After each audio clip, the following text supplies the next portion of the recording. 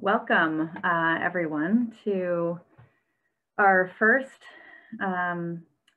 YWIB-Connecticut webinar, which is also our first Spring into STEM event that is kicking off a series of events that are taking place across the country and into Canada as well. We are really excited to be bringing this event to you.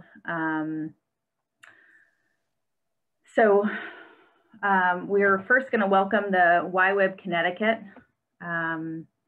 chapter. It's the newest chapter of our 14 chapters of Young Women in Bio, which is part of a larger organization called Women in Bio.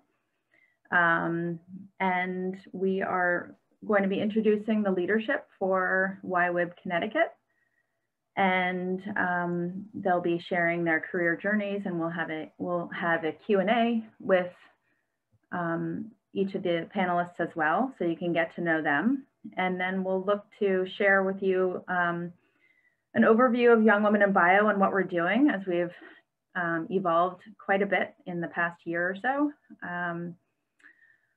amidst the pandemic, and then also share some of the exciting activities that we're planning in the future, and share some ideas. We certainly want to hear from everybody within the panelists that are, and the participants that are joining us today. So thank you all for coming. We're really excited to kick this off.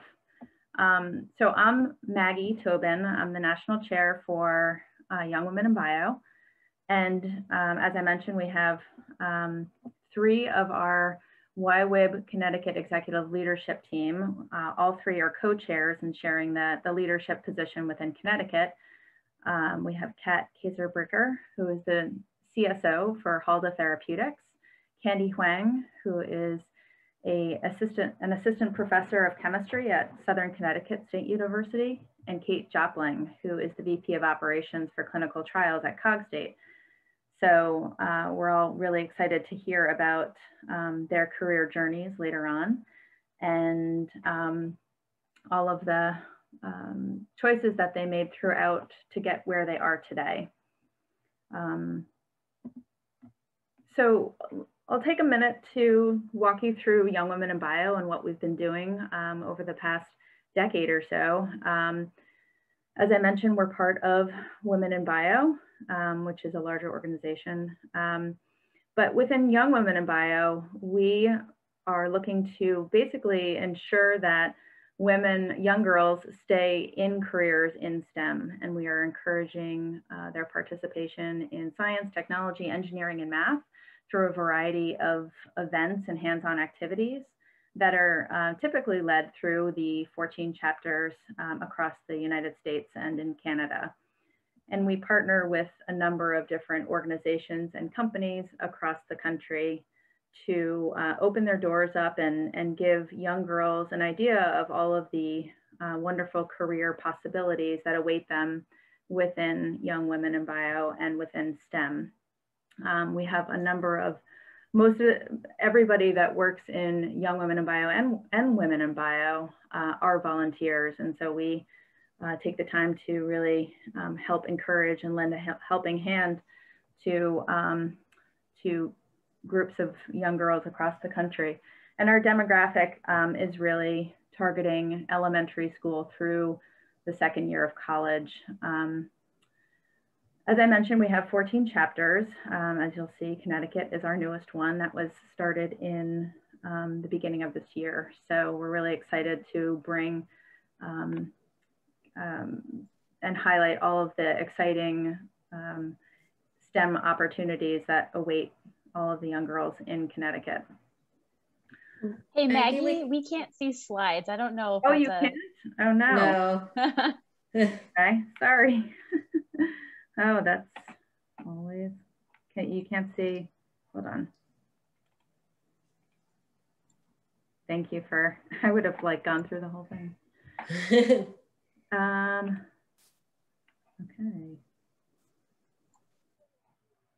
Hold on here.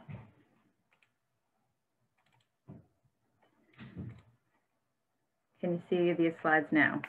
Yes. Okay, all right. Let me start over there. Okay, our agenda, which I walked through, and the YWIB-Connecticut executive leadership that we have, Kat, Candy, and Kate, and we will introduce them a little bit later. As I mentioned, the mission of Young Women in Bio is to encourage STEM careers within young girls and try to keep young girls. There's been some evidence that suggests that girls tend to fall off the STEM career track within middle school and into high school. And so those are the prime areas and ages that we are looking to ensure that they stay engaged. Here are our chapter locations, as I mentioned, across the country. And with the pandemic, we have been really able to expand our outreach across the country and beyond just the chapters, which has been really exciting. And so typically, most of our events have been in-person events, and we work with a number of volunteers across the country to ensure that those events take place in every type of way and opportunity that presents itself, whether that's working with companies to do tours within their organizations, or hands-on activities at hospitals, and things along those lines. We have had a number of events in the past on the Women in Bio website, womeninbio.org. There is a area that focuses on young women, which you can see all of the events that we have taken place in the past. And it's a great resource to learn about upcoming events as well. All right. Diversity and inclusion is a big theme at present. But in addition, since the beginning, YWIB has always has been diverse and inclusive within our events. We have a number of events that target specific demographics or targeted areas, but we've always, exposed a lot of opportunities to all different types of girls, and we're welcome to work with you on various events that tailor to any specific demographic or background that you're interested in. We typically try to ensure that all of our promotional efforts invite a diverse range of kids and girls. So Young Women in Bio, in addition to the chapter level events, we have a number of national initiatives. This first one that I'm highlighting here is Spring into STEM, which is now the fourth year that we've been doing this. Again, we kind of gather up all of these events that we're doing across and led by various chapters, and then we kind of do a flurry of activities between in the beginning of the spring. And so we, each of the chapters are leading their own efforts, which is really exciting. And this year we even have a national event, which is exciting, where we're bringing together 3 leading women in the biotech frontier who have been pioneers in gene therapy. Sheila McHale and Catherine High from Ask Bio, and Marianne DeBacquet from Bayer, and that's coming up in April 24th. Our events are all can be registered on the Women in Bio website. This is just a list of all of the events that we are hosting over the next couple of months. And so we encourage you to go to those events and click on the various programs that are of interest to you, potentially get some ideas for what we can do in Connecticut, and enjoy each of those events as they come up. And you'll see some of them already have registration links to them, and then some of them are still in their planning mode, so you'll have to check back. Young Women in Bio has also developed a number of outreach programs, mainly over the past year. As a result of everybody going into lockdown with the pandemic, we were able to elevate and advance some of the programs that we've been wanting to do for quite some time, since we were limited in having in-person events. Young Women or YWIB Ambassador is a program that selects high school girls who are interested in working with us as an ambassador and serve as a voice for our target audience, basically. And so they also learn to help develop events and participate in the promotional activities that we do, that each of the chapters focus on. And so each chapter will select up to 2 ambassadors to help support them throughout the school year. I'll show you a slide coming up in a little bit. YWIB Online is our, recent push to, embrace the social media aspect, as well as the ability to now record a lot of our sessions and share them online. So we have a YouTube channel that has all of these events that are being recorded and shared online, so that other people beyond the chapters can participate. The YWIB Showcase are more or less shortened versions of those longer hour-long interviews typically. YWIB Clubs are what we're planning to roll out this year, where girls can, receive a toolkit of information that will help them to promote STEM learning within their schools, and they can work with their teachers to help, bring and introduce all these avenues of STEM into the classroom and into the school on a local level. YWIB Teachers is also an opportunity for content that all of our volunteers create through these events to provide through partners such as Windward Academy, who can provide content that can help bolster the curriculum for teachers in STEM. Here's a quick screenshot of our YWIB Online. We hope that you guys will go there and subscribe to our channel and share some of the videos, especially with young girls who might be interested in particular content or people who are being interviewed there. And there's always new content going on YWIB Online. As I mentioned, the YWIB Ambassador Program, which is our inaugural group of ambassadors. We had 22 over the past year, and we're still working with them to help launch the YWIB clubs. They've been super energetic and helpful and exciting to work with, and it's really been a fun opportunity to connect with our target audience and see how we can best serve these groups. And so within Connecticut, there will be an opportunity for 1 to 2 ambassadors to be selected for the next cohort, which is starting in the school year of 2021 into 2022. And so those applications are now available on the YWIB Ambassador site on the womeninbio.org. So if there's anybody that you think might be interested in that, we would certainly appreciate you sharing and promoting that opportunity. As I mentioned, the YWIB Teachers, YWIB Teachers partners with Windward Academy and other groups to provide curriculum and content for a number of different schools, many of which are underprivileged, who don't have the access to STEM-related curriculum. So if there are other opportunities to share that curriculum, we certainly welcome opportunities to partner with these organizations. So a couple of years ago, we actually did host an event at Southern Connecticut State University, just to give you a little food for thought of some of the things that we do.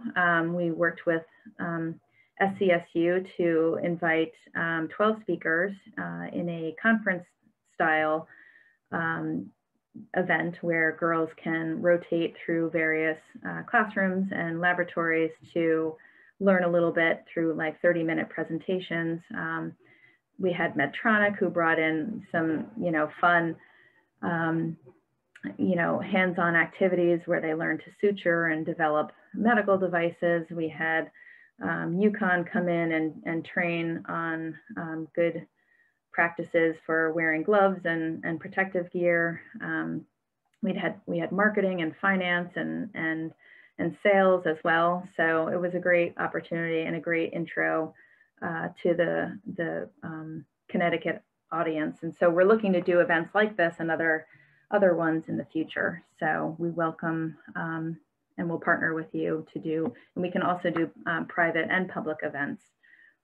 Okay, and so coming up, we actually have a event coming up within YWIB, and also, as I mentioned, our YWIB event, which is a national event. But on April 20th in 2021, we are having our YWIB-Connecticut chapter kickoff event, which will be virtual, and we'll have panelists from across the country, from around the region, from BioCT and UConn, OncoSynergy, Wigan and Dana, and Alexion, and they'll be sharing their journeys and perspectives on the biotech ecosystem within Connecticut. So we encourage you all to register for that event and join us. There will be an opportunity, I think, for networking as well too. So that should be really exciting.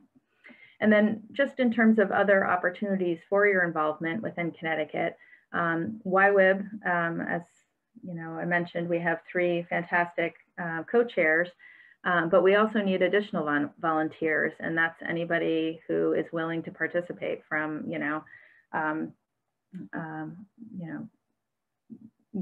adults to other volunteers. We need help with event planning, social media, if you're interested in speaking at an event, or if there's a particular audience that you want to help reach. We could use your help with community outreach, promoting the event, hosting sites, once we're allowed to go back online, in person, and move off the online platform. We'll definitely need help with each of those events too, as well as securing sponsorship and coordinating volunteers for various events. So please raise your hand and email us to participate in these events coming up. And we look to have a robust team of volunteers for Young Women in Bio. And if you're a girl who is participating in this, we certainly want you guys to follow us on social media and participate in our events and help share and promote them. We want to hear from you too, as well as what content you what areas of STEM you're interested in. We can really reach out to a wide range of people. And if there's particular careers that you're interested in as well. And we also encourage you to apply to the YWIB Ambassador, and then help facilitate the YWIB clubs when those are available. Here's just a little slide of brainstorm options and opportunities, and different formats that we can do. We can certainly do tours, we can do panels, we can do interactive presentations, and other types of hands-on activities. They can be, anything at all that's related to, the life sciences, engineering, coding, finance, the legal system, math, of course. So, just keep these in mind, and we will work with you to help bring them to life. Okay, so now I wanted to introduce our Connecticut leaders, and after I introduce them, they'll each share a couple of minutes of their career journey, and then we're going to jump into a Q&A, which will get to know them better, and then we certainly welcome questions from the audience as well. So Kat Kaiser-Bricker, as I mentioned, is the Chief Scientific Officer from Halda Therapeutics. She'll kick off the first conversation, and I will bounce to her slide.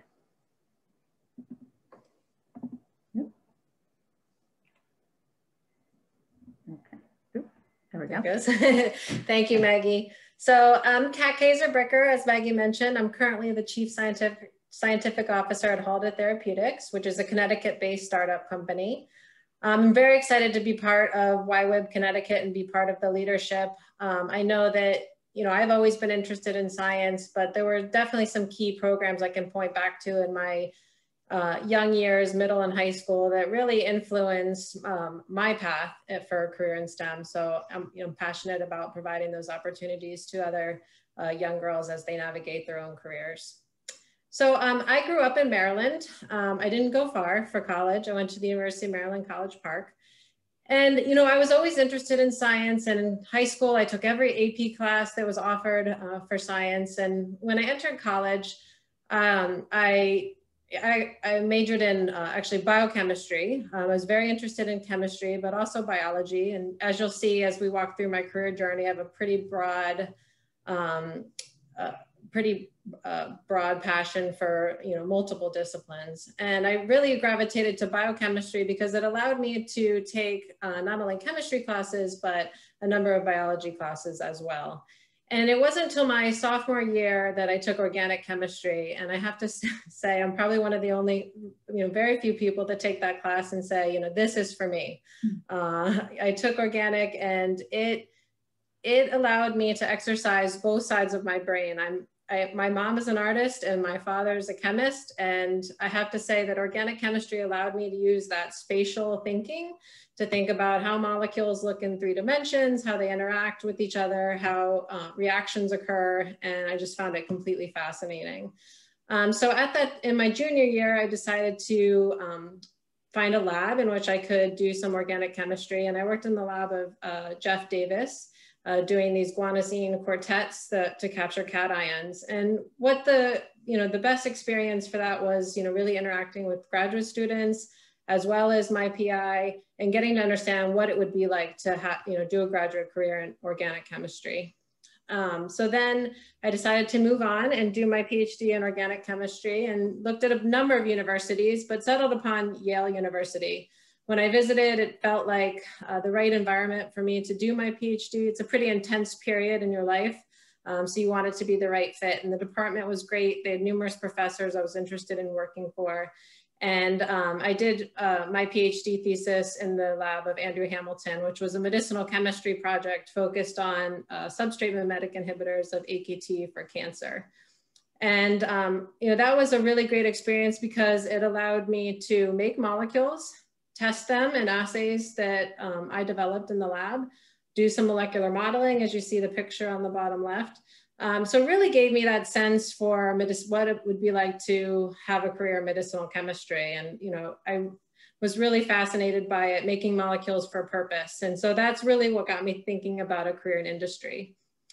But before I moved on to that, I did a postdoc also at Yale University in the lab of Professor Scott Miller, who did peptidomimetic catalyst for, peptide-based catalyst for phosphorylation. So you can see one of those catalysts shown there.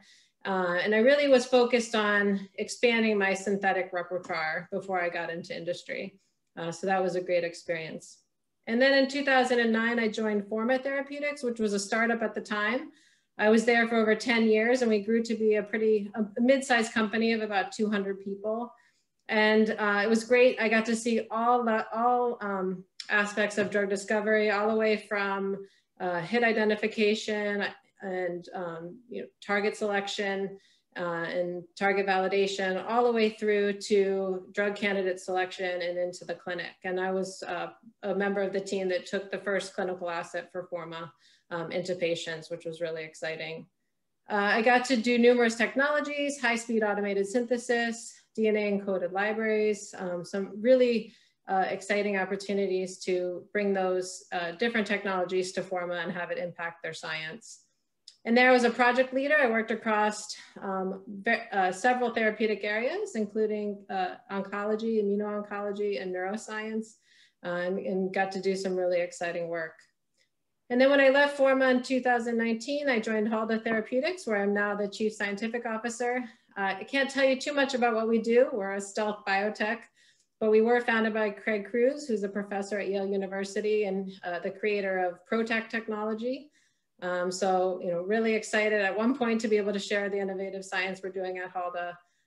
But again, really happy to be part of this leadership team for YWIB and bring programming to young women that are looking for careers in STEM. And then I'd like to turn it over to Dr. Candy Huang, who's Assistant Professor of Chemistry at Southern Connecticut State University. Hi, thanks, Kat. So I am an assistant professor in chemistry at Southern, and I didn't start out that way. I did my undergraduate at Pepperdine University in biology at first, and I studied these little tree frogs. You can see them in the upper left-hand corner, and I love doing research with animals. I thought it was so cool to see like how animals change color and how do we observe science in nature. But then I found out pretty early on that taking care of animals is very stressful. And so I decided to change my research trajectory to chemistry. We don't have to worry about feeding your frogs and whether they eat or not. So when I was an undergrad, I was looking at color change, which is a chemical property that we can observe. And so one of the things I learned as an undergrad was that if I wanted to understand biological mechanisms and what's going on in your body and stuff, that I needed a better understanding of chemistry. And so then I decided to do my PhD at the University of Southern California. And there we worked on some molecules that look like molecules that you'd find in your body, but we made some modifications so that they were synthetic. And so I particularly looked at fluorine in medicinal chemistry because fluorine isn't naturally found in your body.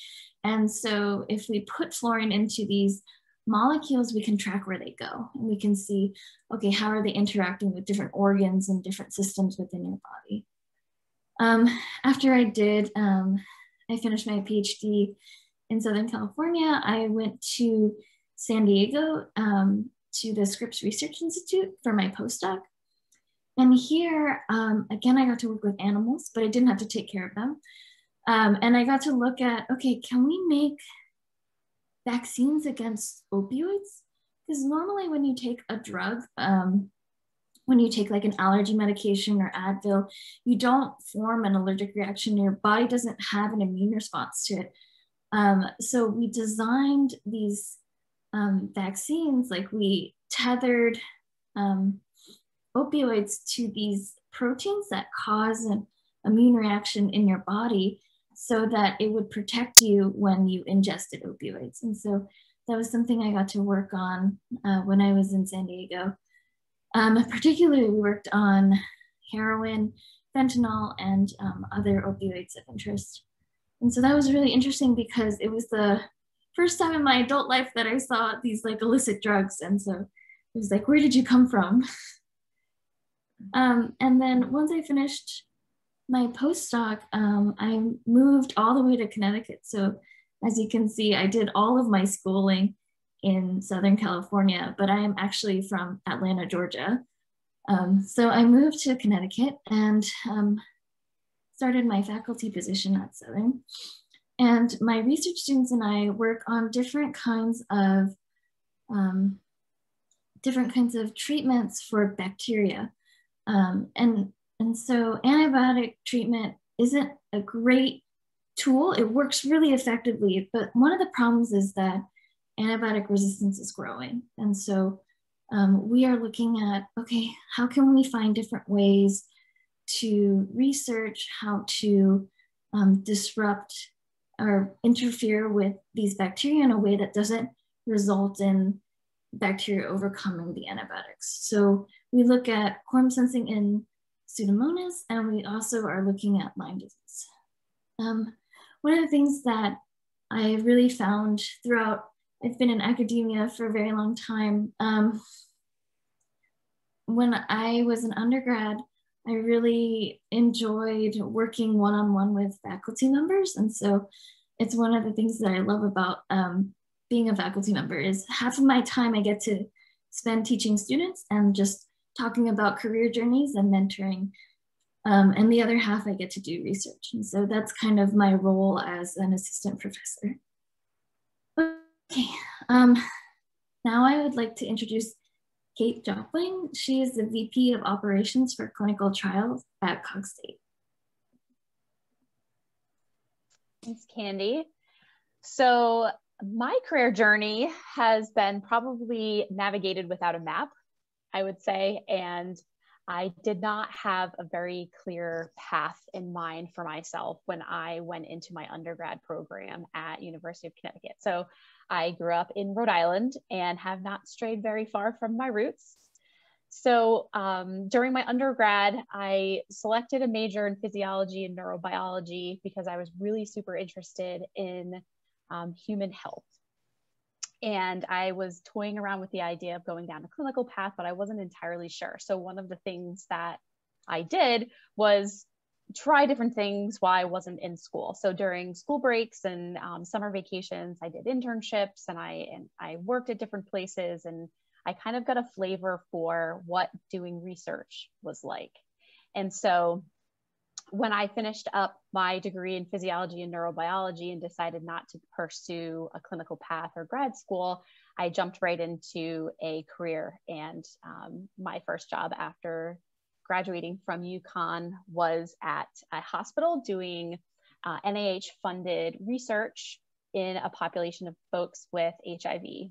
And in that role, I was introduced for the first time to a function called data management. And so having tried to explore different avenues and careers, I didn't really know what existed out there in the world of pharmaceutical research. And having had that experience at the hospital doing the NIH-funded work and getting exposed to this data management function, it really helped me get my first industry job as a consultant with a small organization called VLC, working in global clinical data services for Pfizer.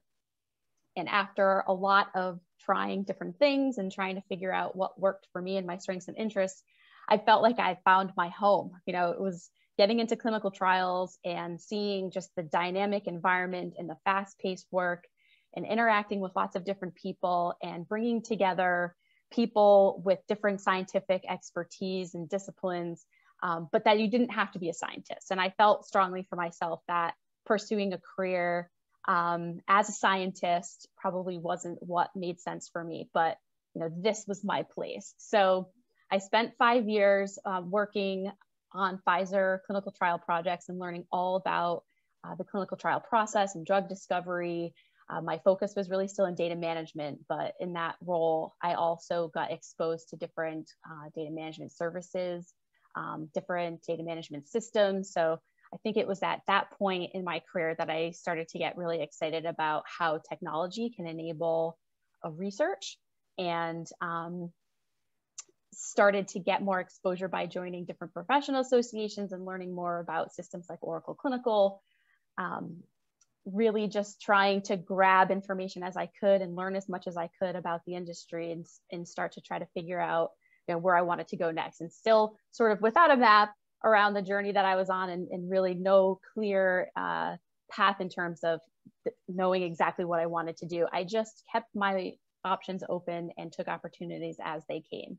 So in 2009, I joined a company that no one had ever heard of and maybe still haven't. So hello, this is Cogstate.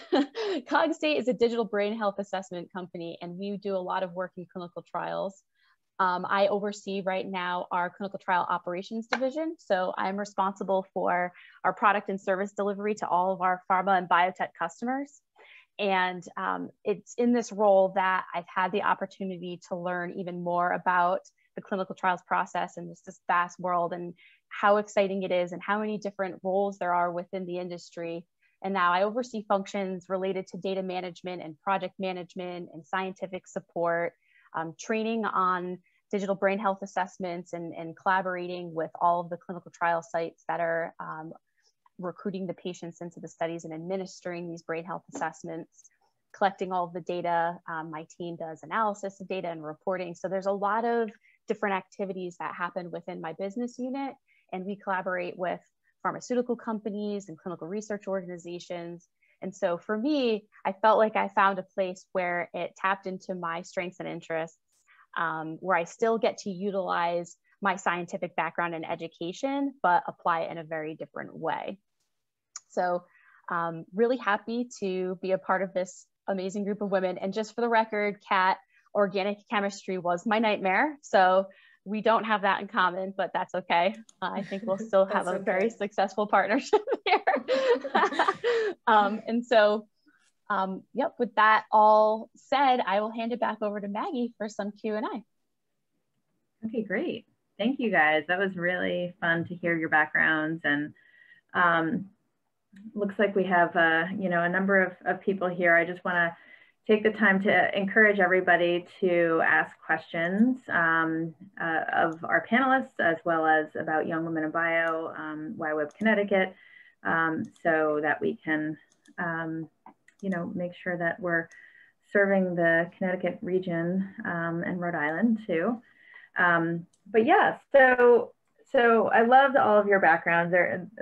It is really amazing to find how, you know, different that they really are, and how much is unknown. You know, you always think you're going in this one direction when you go to college and where you want to be and where you want to go. But I think resiliency and knowing and being open and having this sort of growth mindset enables all of us to, you know, field new opportunities as they come. And because there's one thing that we know in science, that it's like it's always evolving, and so there's always something new to consider.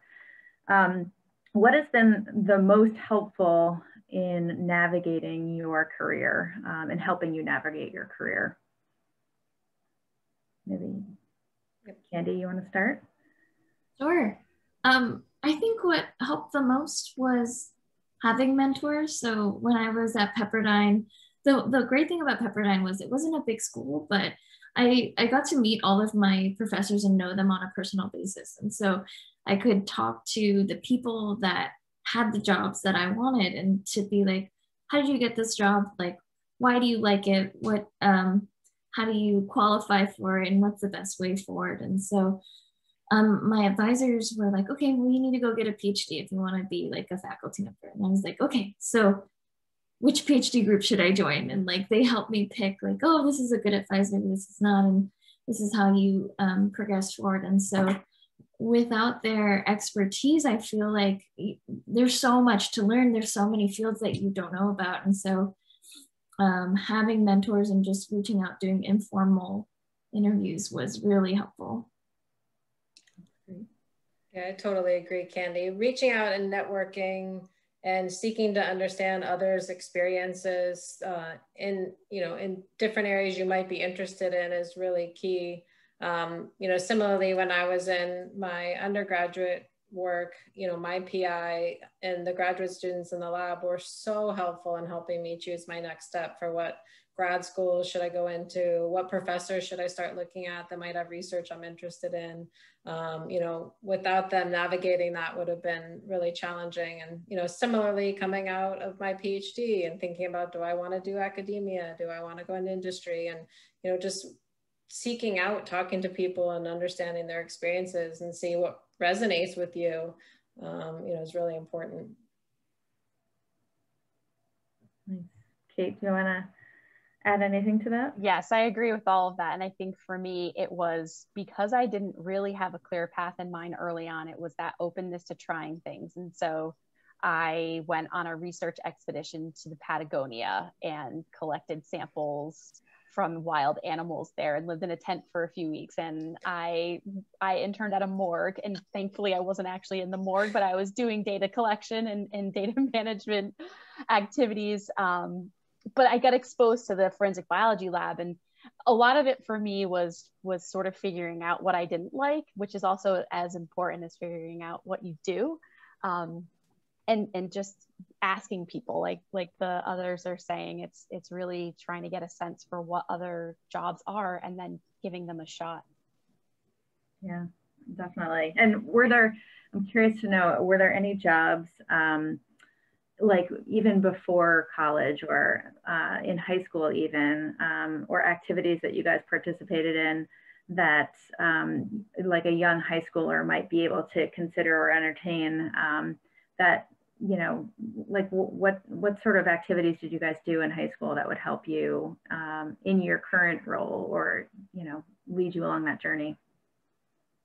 Do you want me to take that one first? Sure. So for me, a big part of my childhood and in younger years was sports. And I was the captain of my soccer team. And that really taught a lot about leadership skills. And because I broke my leg right before the start of my senior year, I had to lead from the sidelines. And so I couldn't be on the field leading with the team. I had to find a completely different way of doing it. And that kind of helps shape the way you think about as you move up in an organization. You're not a doer anymore, but you have to direct people onto what to do and how to achieve the outcomes that you're trying to get to together.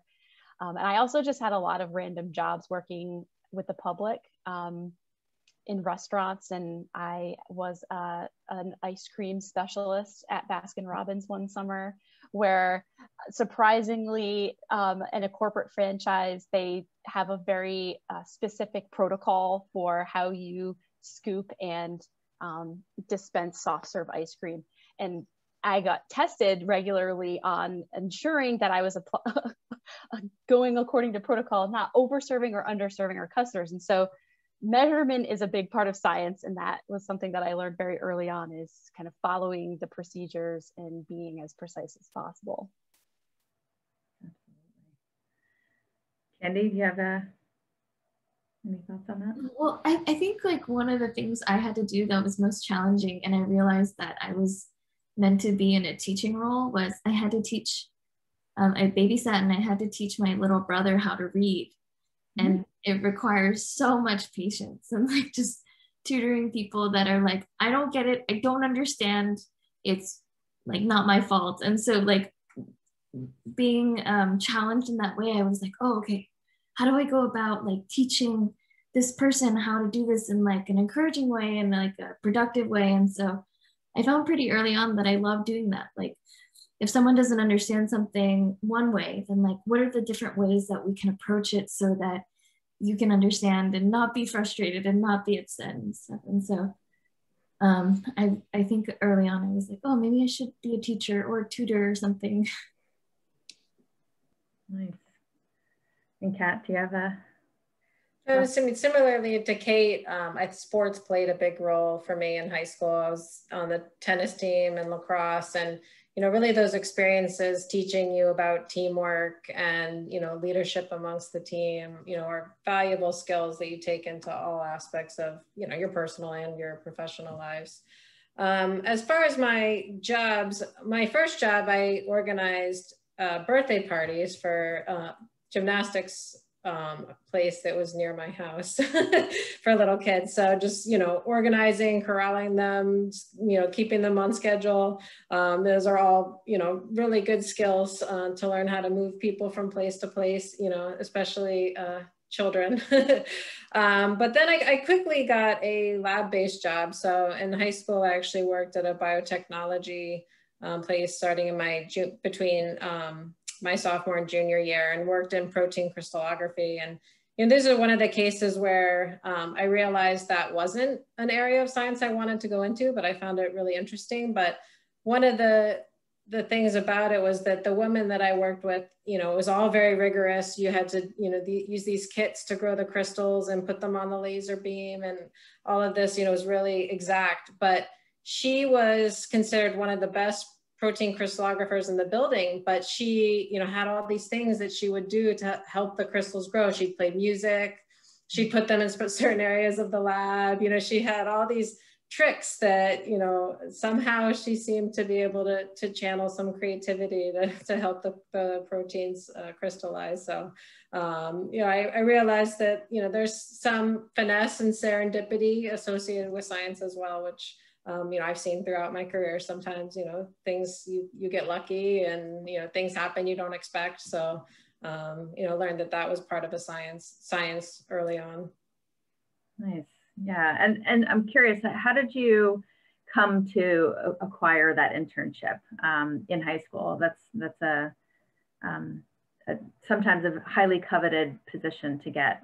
Yeah, it's hard to find. It was actually really, you know, my dad worked, he was a chemist, so he worked in the area and knew a lot of people, and he put me in touch with a couple different people that, you know, had internship programs for high schoolers, and, you know, got in that way. So, I mean, that was networking through my family, but again, you can leverage that network through, you know, I have a middle-aged daughter, one of her friends, middle school, daughter, you know, and she's in high school. She had a friend that was interested in science. You know, I could talk to her, I could help introduce her to people. You know, it's leveraging any network you have, you know, amongst your friends, your family. You know, that there are opportunities out there. You just got to seek them out. Yeah, absolutely. I think asking questions about, like, even like you mentioned, the parents of your friends is a good starting point. There's certainly so much more information and websites and that are available that were not available when I was in school. So what, we actually have a question from Susan Sobolov, who is the head of the YWIB-Connecticut region. She would like to know what recommendations you have for young women in middle school who are interested in jumping into science. How would you encourage them to, or what would you say to them to encourage them to stay within STEM related careers?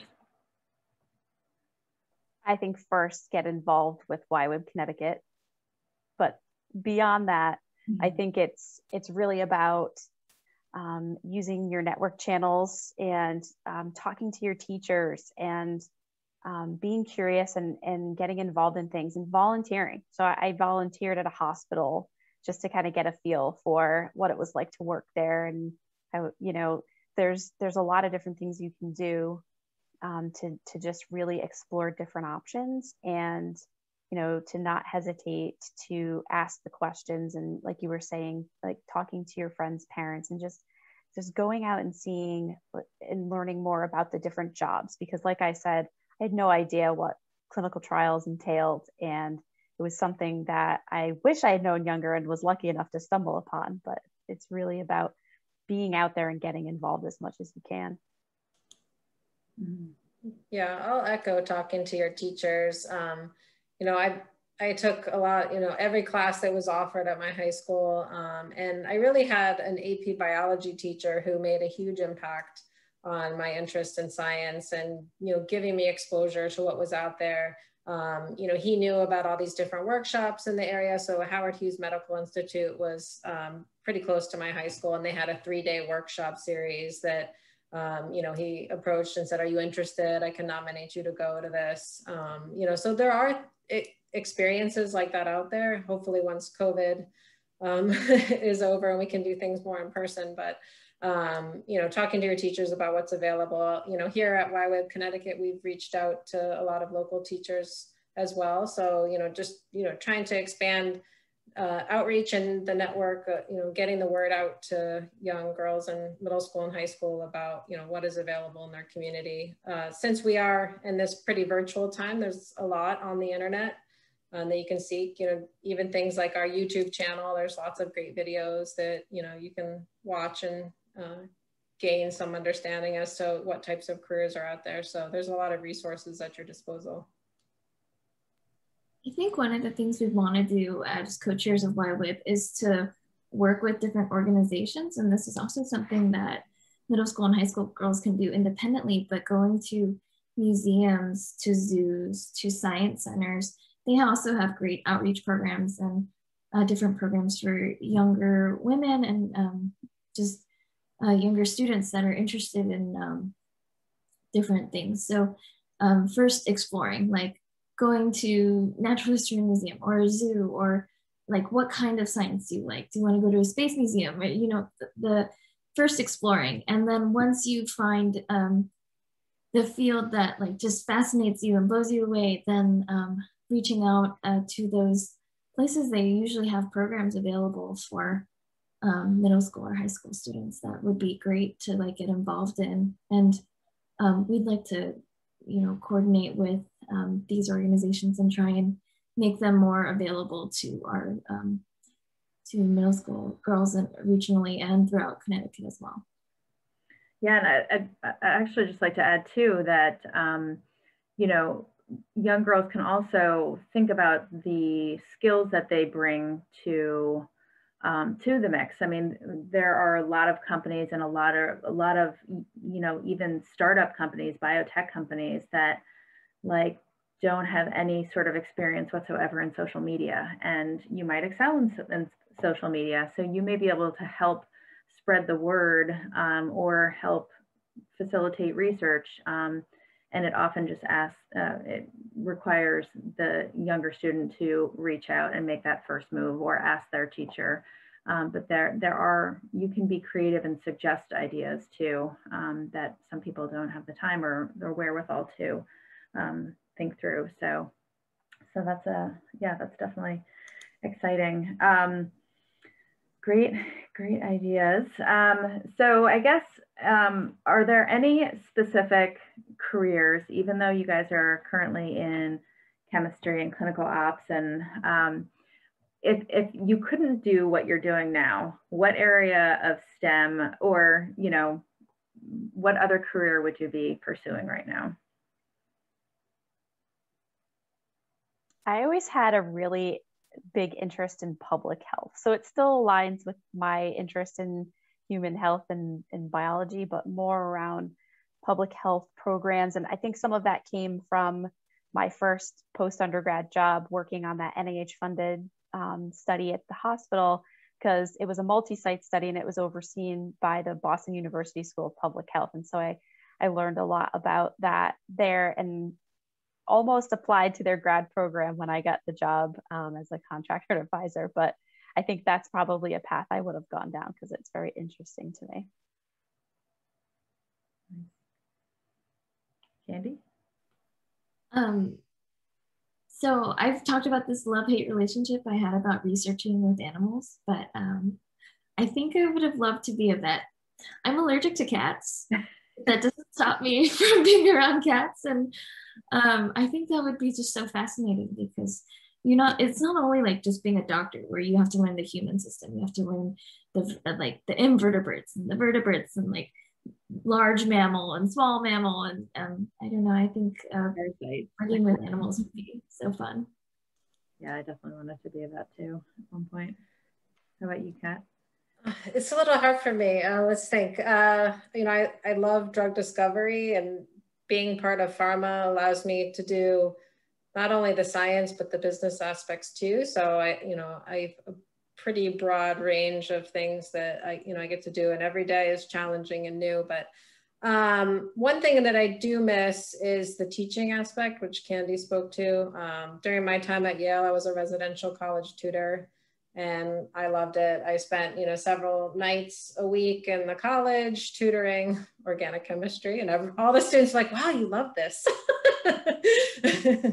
Kat, where were you in 2001 when I was suffering at UConn? I know, too bad we didn't know each other. So I think that if I were to do a different career, I mean, it wouldn't necessarily be a change in discipline, but, it would really be, going back and, perhaps being a professor like Candy with the research group, where I really could mentor students and teach students, because that is something that I really enjoyed. Nice. Yeah. I always saw myself as like working in a level 4, highly contagious, like hot zone type of place in Africa or some other place, remote location. But then I had a family. But yeah, there is so much, and my own career too has jumped around from basic research to healthcare public relations to sales and business development. So it's been really exciting to see all the different avenues that support all of the scientific careers that are out there. Asking and being open, I think, are all really great themes. So I'll have one last question before we just jump back to 1 or 2 slides and close up. But you know, obviously we draw a lot of inspiration, and we get to see information about other people's careers now. But is there anybody that you find like just so inspiring, and, you know, if you have a quote or something from them, that would be great to hear, STEM or non-STEM related. Anybody? Well, I have a quote that's always resonated with me. It's a quote from Harry Truman, and it is amazing what you can accomplish if you don't care who gets the credit. So, you know, I love being part of a team, and, you know, everyone feeling like they have an ownership over your goals and your successes and your failures, and, you know, it just, you know, all working together, not, you know, no one's really only looking out for themselves, but really for, you know, the greater group, which you know, resonates with me. My favorite quote is from Ruth Bader Ginsburg, which is, "Women belong in all places where decisions are being made."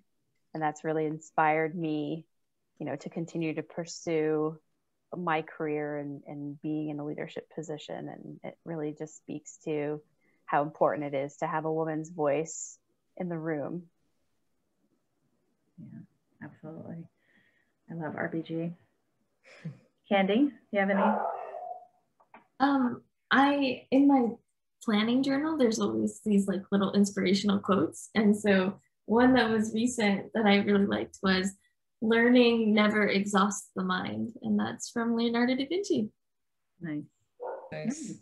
Wonderful. All right, cool. So thank you guys for sharing a little bit of insight into your careers and journeys. It's been really exciting to hear. You guys are always available for questions should anybody else have more interest. And I'm going to go back and share my screen again and just jump to one or two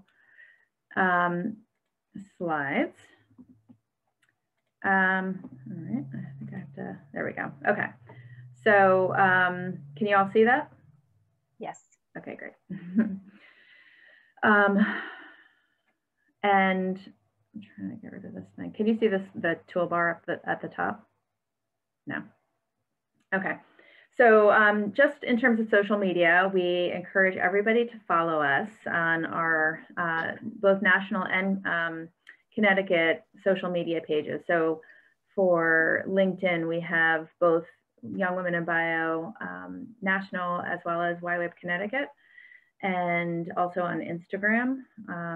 So those are both great places to learn about what we're doing, what we're planning, other people of interest that we want to highlight within the Connecticut region.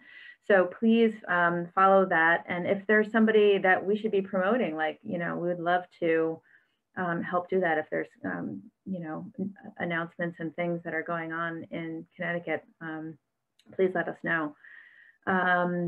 And, you know, reach out with ideas and opportunities as well. We are going to develop a Facebook page for the Connecticut region. We just have not had a chance to do that yet.